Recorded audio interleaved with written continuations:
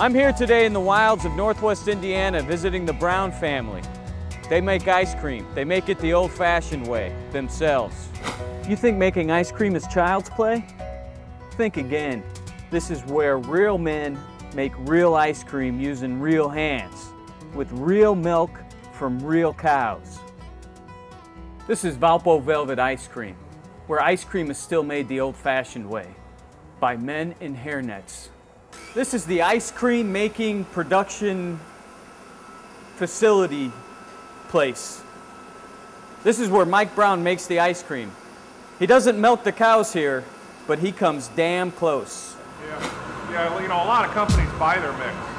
Okay. You know, they'll buy their mix and they have freezing equipment, batch freezers or continuous freezers. And that's it?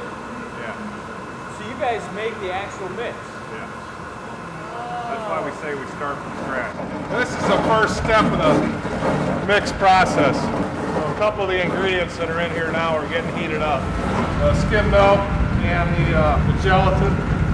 And then the next step, we'll add the cream and the sugar. We're going to see if I'm man enough to help make some ice cream. I'd like to see Ben and Jerry do this. You gotta rip that off, so I grab it like this. Okay. Do that. All right. I just do that. I don't think you can reach up there. Because I'm too short? Yeah. Okay. Here at Valpo Velvet, the Brown family does everything. They pasteurize it, then they homogenize it. Then it gets stored overnight. And then they pack it.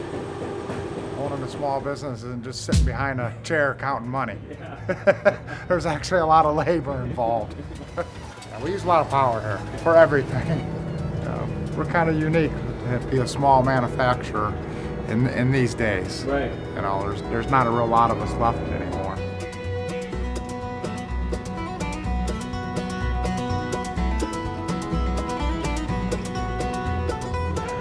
Everything's made right here.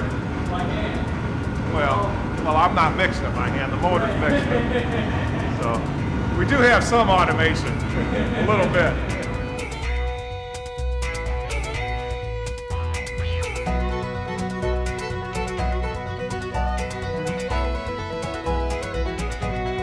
What this is the chart recorder, and it'll record the time and the temperature. Where did you learn how to do this? My father. So you learned on the job? Yeah. Yeah, I never went to college. They did all that. They did that for me. See, in this one, being short helps, Mike, see? Yeah. The shorter the better over there. Did Dad do yogurt too, or is that something you started? That's something I made. That's my formulation. That's my contribution to the company. This is a 2-story freezer where they keep all of the Valpo Velvet ice cream after it's packed. Hey, Mike, is this the warmest hairnet you got? Nothing thermal, huh? Okay.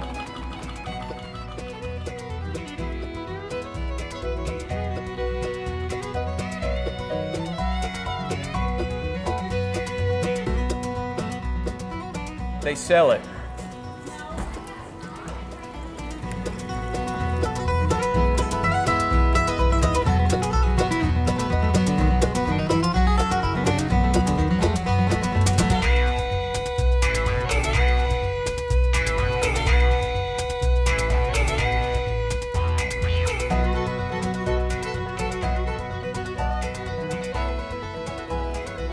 It's not really a manly scoop. They deliver it.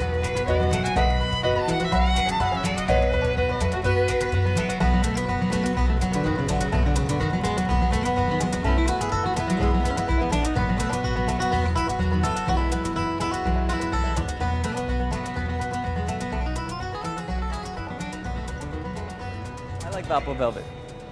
Yes. I mean, that name's actually been around since before Herb took over the dairy. I think Valpo Velvet they actually started producing in like the 20s. Really? And then when Herb took the dairy over, he kept the Valpo Velvet and the Valpo Velvet name. You guys ever thought about going national? No. No? No, that would cut into their fishing time on Sunday. Valpo Velvet Ice Cream in Valparaiso, Indiana, where ice cream is still made by real men for real people. I can't make it because I'm too short. It's hard work. They sweat. They wear hairnets. The world's best ice cream.